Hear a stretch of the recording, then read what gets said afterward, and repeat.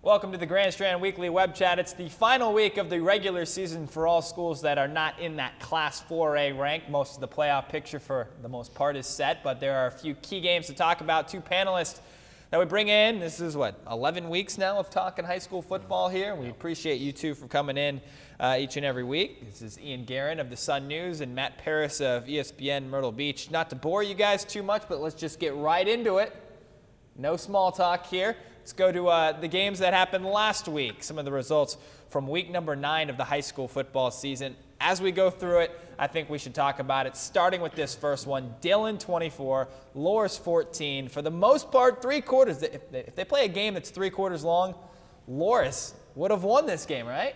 Right. I mean, we were both out there for a little bit. You were out there for a little bit. I was out there for the whole thing. I mean, Loris really had that game in control. They were doing everything they wanted defensively for basically, 3 quarters and 8 minutes. And then Dillon went down, scored the touchdown, got the 2-point conversion, and that's where that final score comes up. But Loris was, they even had a chance to tie the game there at the end as well. Matt, shocked that Loris could keep it close with Dillon. I think that was that was the score across the area, doesn't matter Grand Strand or PD, that people were like, wow, this is an eyebrow raiser. Well, we came in knowing that Loris had a good defense, and they showed it definitely for 3 quarters. And I know I was trying to get in touch with Ian on my show, and he was just like, dude, this game's too good. I can't. So I'm dying there in the studio wishing I could see it. But, yeah, scores coming in, and it was just like, what is going on here? But exciting game. I had assistant coaches from Timberland texting me, trying to figure out what the score was. I'm like, how'd you get my number? And they're like, we went on your website. I'm like, Jesus. All right. Other results from week number 9. Lakeview knocking off Green Sea Floyd 48-25. St. James over North Myrtle Beach 24-19. I wanted to see North Myrtle pick up that region win, but they couldn't do it. Any thoughts on that game? Yeah, I think they're going to have to wait till next year. They got Myrtle Beach this week. They're effectively are mathematically eliminated from the playoffs already, so they got one more game. And then their season is done. But that doesn't mean that North Myrtle can't do some nice things. I mean, they've got a running back who's already over 1,000 yards in 7 games, missed a couple with injury. So they've got some nice things going, and, I think they're going to be, one of the better teams in the area next year. It's just now they have to wait. Matt, tell me about St. James. I mean, they just picked up, their second region win of the season. They're now 2-2 in region play. They're playing Socastee. Socastee doesn't have much to play for, but on the other hand, I think St. James has something to play for now. St. James does, and I mean, you think about Socastee, they've got the undefeated season to work with. That's always something to play for. But St. James able to overcome the turnover bug that's been biting them all year, and then North Myrtle Beach, obviously, playing in that Region 3A, injuries are going to creep up along the line, and that just came back to bit North Myrtle Beach, and St. James is able to get away with one. I think it's a great win for the Sharks. Yeah, playoff scenario, is there a chance that, I know we're jumping the gun here, but St. James, if they do pull out this upset? If they win, I think they've got a very good chance of going in as a 4th seed. Obviously, there's no guarantee out of that region with the 4th seed, but they have to probably get that 3rd win because Georgetown in region play, because Georgetown goes to Wilson Thursday night. If Georgetown wins that game, they are automatically the 3rd seed. St. James is going to need some help, but they do need the win over Socastee. They have a lot to play for. And speaking of Georgetown, last week Myrtle Beach defeated Georgetown 18-0. Georgetown playing a lot of that without their top running back and their top wide receiver. But their defense held them in check with that nice win. A game that was probably the most exciting game was the South Florence against Conway. It came down to 4th down in overtime, and it might have looked like Mikal Moody got over the goal line. I don't know if you guys got to see any of the replays for that, but it came down to really a goal line stand. And I guess, 4A Region 6, we probably thought it would come down to this. Just who could make the stop when it mattered the most. Yeah, I like the quote from the kid in the Florence Morning News. Buddy Lou Bajak wrote that one, and the kid said if Mikal Moody had sneezed any harder, he would have been into the end zone. It was a tough one from Conway, but they're still alive for a 1st place finish in that region. They're going to need some help from West Florence beating South next week, but they need to win their last 2 games. They get Carolina Forest next week. This week, they have to beat Sumter. I mean, they can't get away with losing their only region home game. All right, we'll get to that big matchup. That's one of our games of the week. I think we have a couple more results from week number 9. We got that one, yeah. Carvers Bay, East Clarendon, 46-8. No surprise there. Ainer over Mullins, 58-22. Matt, any thoughts on Aner? They're now, what, 3-1 in region play? It's pretty good. 3-1 in region play. They're looking good. Obviously, Mullins is kind of in a rebuilding year. Them and what was it, Waccamaw or whatever. But they, Aner's a talented team. I like what they're doing. So wide open for them. They had a big matchup this week against Loris. Some of the other matchups from last week as we run through them. Sumter 37, Carolina Forest 15. That was disheartening because Carolina Forest actually had a halftime lead of, I think it was 15-8 or something like that. So to them to get blanked was it was kind of rough, but I think that pretty much ends Carolina Forest's chances at a playoff run. Timberland over Andrews 40-0, and Marion knocking off Waccamaw 30-0. I don't think those two scores at the bottom there are much of a surprise. Just recapping the entire Week 9. Any final thoughts before we start going ahead? Matt, you want to start? It was an exciting slate of games. I really enjoyed being. I didn't enjoy being in the studio, not being able to see most of them, but watching the scores come in and kind of seeing, following the Twitter feeds and everything, seeing all the action as it unfolded. Lots of exciting finishes, some things maybe we didn't expect, and that's why they play the games. Yeah, Dylan Loris, I think, was the highlight of the week. Yep. I would agree. That was a fun one to be at. It seems like every week I end up at some blowout game. I've only covered 2 games all year that have been decided by single digits. So all these games of the week we have turn out to be blowouts. So it was refreshing to have to be at a close one. That was a good one. I think you were at the Conway Myrtle Beach one. Was probably the other one that was a close game. But we didn't think that Socastee Myrtle Beach would be a blowout. Maybe in the other way. All right, let's look at this week's slate of games, starting with our games of the week. Both of them have ties to the Grand Strand, as News 13 does a PD Game of the Week and Grand Strand Game of the Week every single week. We start with that top one. It's our PD Game of the Week technically, but it has Carvers Bay, which has ties to the Grand Strand. 2 8-1 teams. Both teams are undefeated when it comes to Class A Region 7 play.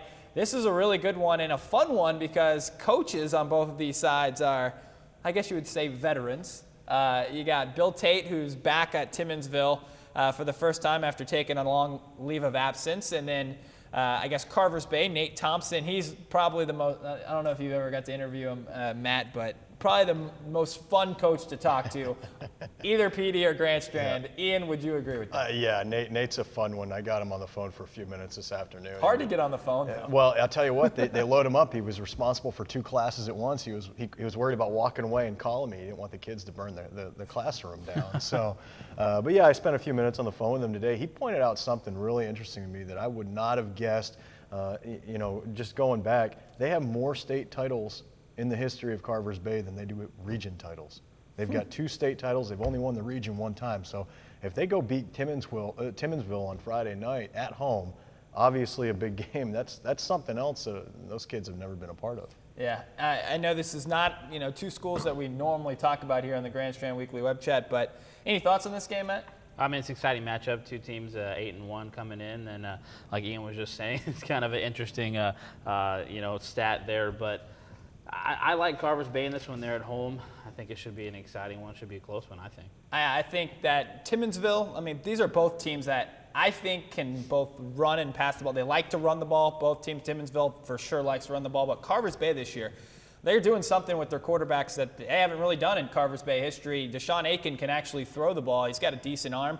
He's got he got some height over there with the receivers. I believe both of them are brothers. Yeah, Shaquan and Shayton Durand. And they're still going to run the ball. They're still going to run the ball, but they can throw the ball, and they're throwing it over the top. They got that smash play working. We kind of diagrammed that out on the blitz last week.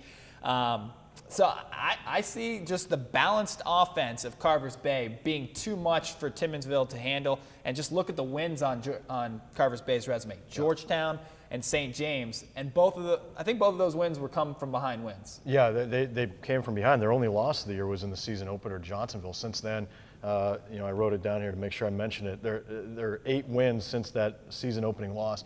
Average score is 35-9. I mean, that's pretty ridiculous right there. I mean, they're getting that balanced offense, but it's big plays, both running and throwing the ball, which in the past they've never really had a quarterback, in the 12, 13 years of that program to be able to throw like that, have the targets that he's got, and it keeps defenses from knowing what the heck's coming. And it's kind of strange when you go out to this guy's practice because you're like, where's the rest of your team? You're like, there's like 20 guys there on the team. Class A football. Class A best right there. Yeah, no, you're used to going to the Myrtle Beaches and Socastees and St. James of the world where, they don't have that many numbers, but they have numbers, and then you go out there, it's 22 people, and you're like. I think their official roster right now, they've got 26 guys on their roster. Wow. I mean, that's what I mean. Their star quarterback is also their star defensive player. He's got 2 defensive touchdowns to go, with something like 15 offensively. I think they've got a defensive end who's a running back, Devin Cutno. One of their wide receivers is their top linebacker. I mean, they have really good athletes. Carver's Bay has always had that. Now they've got 5 or 6 guys who could be playing in college, small college ball somewhere, all coming together at the same time. It's a nice group of players for them, and it's got them thinking that they can make a run for a state title. I got one of them that could play at South Carolina and Clemson. Yeah. That lineman. Right. All right, the other game of the week that we're looking at, Sumter and Conway. When you look at these records, you're like, man, why'd we pick this game? But I think we all know why, because if you look at the standings right now, Sumter's beaten South Florence, and Sumter's 2-1 in region play. Right. So technically right now they're on top of the region.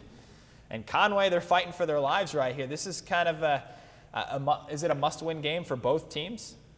Probably not so much a must-win, because Sumter does have that head-to-head tiebreaker over South. Conway also has a pretty down-and-out Carolina Forest team next week. Plus, Conway right now is beating everybody, I believe, still beating everybody in the points, which would help them for the tiebreaker as well, just via who they played in the non-region schedule. Same time, again, they're playing at home. It's their only region home game. They need to win this game to prove that they can when they need to. There have been times this year where they haven't really done that, and I think this is a good opportunity for them, that if they are going to go into the playoffs and make anything happen, they need to prove to themselves in this game that they can. Sumter is 3-6. If you want to make noise in the playoffs, you got to beat a 3-6 team, right, Matt? Absolutely, and I'm kind of with Ian. I don't know if it's a must-win, but I think as far as your morale and that you can win a victory like that at home and kind of wrap up the region and things like that, that is very important. They've kind of had an up and down year. Conway has. Chuck Jordan's squad obviously squeaking one out last week, and then the close loss to Myrtle Beach, things like that are coming to a head at this point, and I think they need to be able to take down Sumter to show that, this is who we are and we can go into the playoffs and make something happen. I still don't know how to look at this 4A Region 6 and be like, who has the edge right now, because you got to think, I guess South Florence has the edge right now. Well, and I think they've got the edge because they also play West Florence, and I think they've beat West something like 8 or 9 times in a row. They've kind of got their number a little bit, so I think it puts them in the driver's seat, at least for now. But, I mean, outside of Carolina Forest, every other team can still win the region. The other 4 are still alive to win the region with no more than 2 games left. This is actually Sumter's last region game because there's only 5 teams. They'll go out of region next week for the season finale. So this is big for them because this is their last chance to make an impression. I think we can say this. Conway's probably the favorite to win this game. Correct. So let's just say they win this game. They'll be, 2-1 in region play. South, they're who they got? They're out of conference. So they're 2-1. Let's say West beats Carolina Forest, like they probably will. 2-1 there. Then it comes down to South and West that play next week. One of those teams will be 3-1. Right. And then you have Conway, Carolina Forest. One of those teams will be 3-1. So Carolina Forest is 1-2 right now. Yeah. Well, I'm saying, sorry, Conway wins that game. It'll be 3-1. Right. So it basically comes down to if West beats South, then Conway would win the region. Is what we're kind of factoring in here. Correct. But if South basically controls their own destiny, is what we're trying to say. Right. Everybody else needs help. South wins next week, and they win the region. Sorry, I'm going through this, and hopefully we're talking through it with you at home. Thank you. Other games from it's a double-digit week now. We're in week 10. October 6th will be the high school football week number 10. Andrews at Lake Marion. Nothing really enticing here. It's a little further away. Andrews, they're all in the playoffs. So, they're fighting for playoff spots there. Loris at Anar. This one's a fun one. This is actually a battle for second place in 2A Region 8. Both teams are 3-1 at this point. Matt, I mean, can Anar, this is kind of would be Anar's statement saying, we beat someone that's really good. Yeah, Anar can put up a lot of points that we've seen in the last couple of weeks, but Loris, I think, saw how close they got last week against a really good Dillon team. I don't see them letting Anar take this one take this one away from them. It's a different type of offense, though. I mean, you have Dillon that's going to, quite frankly, just try to run it down your throat. Right. And then you have Ainer that's going to try to slice and dice you at different angles. What do you make of this game? Right. Dillon was using a defensive tackle, basically, as a running back in the second half. And that kid was big. What was his name? Joe Blue. Out of Dillon. His brother Anthony is the starter, but Joe came in, was really the one who did the damage. As far as Ainer, they got 3 senior running backs, and all of them put up a lot of yards. All of them can take it to the house at any play. They're going to go around the edge. They're going to run up the middle. They're probably not going to throw a ton, even though the quarterback threw for like 220 last week, because it's the same thing in a lot of these other games where you expect a team to kind of blow it out. You need to control the clock, and it's something that they are going to do because that's their strength. That's what they've built this whole offense around is moving the chains. I mean, they're happy with a 4-yard run. They do it 3 times, it's a first down. They do it 10 times, it's a touchdown. I mean, they're happy doing that. So, that's kind of what I expect Ainer to try to do. Are they going to be able to do it? I'm not so sure because that Loras team is fired up after that game last week. I think Loras obviously is a favorite. I pick Loras to win, and I'm guessing we're kind of all on that same boat, but I think Ainer keeps it close at home in a big game. Carolina Forest at West Florence. We've kind of talked about the 4A Region 6 picture. West Florence, the favorite there. Creek Bridge at Green Sea Floyd's. I think Green Sea is going to pick up a win there, so that'll be a good one. Dillon taking on Waccamaw. I feel bad for Tyron's team. I'm really sorry, Waccamaw. You dealt the short end of the stick. Yeah, and that's going to be at home. Whew, that's not good. I remember, was it one of the schools had to play at King Street, had to play Timberland, and then come back the very next week and play them in the playoffs. Right. Yeah. I hope that didn't have to happen to Waccamaw here. It could. All right, throw up that last little board here. We have 3 games left to talk about. North Myrtle taking on Myrtle Beach. I mean, is Chocolate Wilson coming back? Maybe that's a big storyline in this one. Yeah, I mean, I think if it's a coin flip with him, I think they probably just wait. This game doesn't mean anything for either team. Myrtle Beach has already got second place locked up. North Myrtle's already done with their season. I don't think they're going to push him, and they've already got a blueprint for this. They did it with Everett Golson. Everybody was wanting to know, is he coming back week 8, week 9, week 10? And they're like, we don't know, we'll see. They've got other guys that can play cornerback, and against a team like North Myrtle Beach that's built on the run. Well, exactly. Why risk it? And if it takes an extra week, I mean, the kid isn't losing his college scholarship offers because of it. They're actually happier with him. They want him to be healthy. They don't want him to rush back into a season, and especially in a game that doesn't mean anything. Why risk it a la Jabo Lee last week? Right. And, we saw that last one. His first run was 7 yards. His second run, he fumbled the ball, got his knee twisted in a pile, and had to be picked up by 2 assistant coaches and carried off the field. And the people on the Dillon sidelines were heartbroken over watching this kid that they've watched do so much for so long, be carried off the field if he comes back. Now what happens to his college scholarship? I mean, those are things that go through high school coaches' minds. They're not going to risk a kid, especially in a game that doesn't matter. Exactly. All right, the last 2 games, we'll let Matt, if you have any. That Thursday one's a pretty good one. We talked a little bit about Socastee St. James already. Georgetown at Wilson. Wilson's just a heartbreak team, but Georgetown's bitten by the injury bug. They're probably going to have at least one of those 2 guys back, you'd think. Do you have an injury update there, Ian? Yeah, they were going to find out late last night, and I think it was just they were going to get on the bus, see how they were feeling. I mean, they have to pass the concussion test first, but also, I mean, if you haven't practiced and you haven't played in 10, 12 days, again, why risk some kid's health? Yeah. And Georgetown, Wilson, what do you make of that matchup? Anything? I think it's a good matchup. Again, Wilson, we never know what you're going to get, but Georgetown wanting to wrap up that 3rd place and, kind of take away the question of who's that 3rd place team in 3A. I think they go in there and get the win. Well, and I think the interesting thing about that, and it helps a lot of people, is that game being played Thursday night. If Wilson somehow wins that game, I think the St. James team on Friday is going to be a little more fired up, because then if they turn around and beat Socastee, they know 100% they're going to the playoffs, and it's something that doesn't happen very often at St. James. And St. James, I think they're going to be fired up anyway, because big game. Yeah, they've been around 8 or 9 years, and Right. how many times has St. James beaten Socastee? Yeah, we have to go back and look at that. I go think back it 2 or happened 3. one time when I was in school at Socastee, and I maybe 1 or 2 times. I'll have to go Do back. you remember all the way back then? It was a while back. It was 03, 04 that they split, something like that. So yeah. it's been a while, Been a while. and you know Soxy wants that perfect season. Oh, Their yeah. first perfect season in school. They're just making records. Yeah, it's every week. It's a new first for Sox. Yep. They're having fun doing it, though. Yeah, and it's all because of David Bennett, right? Cats and dogs. Exactly. We're kidding. All right, thanks for watching the Grand Strand Weekly Web Chat. For Ian, Matt, I'm Jeff. We'll see you back. We're going to do this 2 more weeks, you say? Yeah, let's do it. We're going to dress up? Are we doing that? Halloween next week. Larry, Mo, Get ready Curly. for it. I like it. We'll see you then.